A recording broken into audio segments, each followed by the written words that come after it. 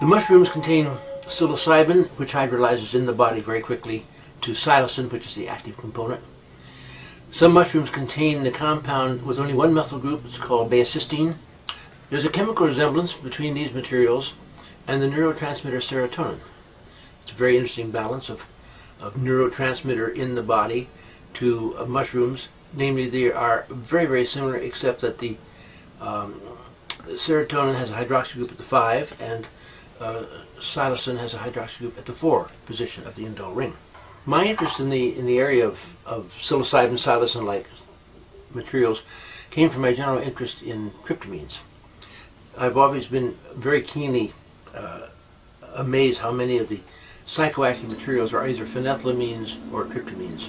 I say probably 95% or more are one of these two families. And instrumental in the tryptamine world, you have DMT, which I mentioned. It's found in many, many different plants. And interestingly, although it's a Schedule I drug, it's also found in the human brain and the human spinal system. So I guess technically, if any carrier of a Schedule I drug becomes chargeable or arrestable as an illegal entity, you and I both are illegal entities because we carry it within the Schedule I drugs as natural material. Serotonin itself is an interesting relationship to the 5-methoxytryptamines in that serotonin is active if it's in the brain, but it can't get into the brain because it is metabolized or is too polar. The amino group is hydrolyzed off by a monoamine oxidase enzyme, and the hydroxy group on the 5 position of the indole makes it too water-loving and won't get through the blood-brain barrier to get in.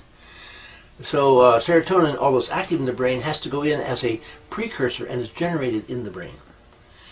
So I had the idea of taking the amino group, blocking it from being hydrolyzed, putting a methyl group next to it, which would make the enzyme inactive, and block the OH group by making it a methoxy group, again 5-methoxy things, which would take away its polarity, and the compound is, I call it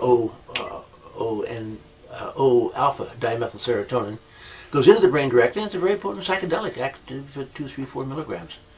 So here's again, starting with serotonin and just modifying it in these little bits, gets materials that are active at the serotonin site, but have a different type of activity. Psilocin from the mushrooms go exactly in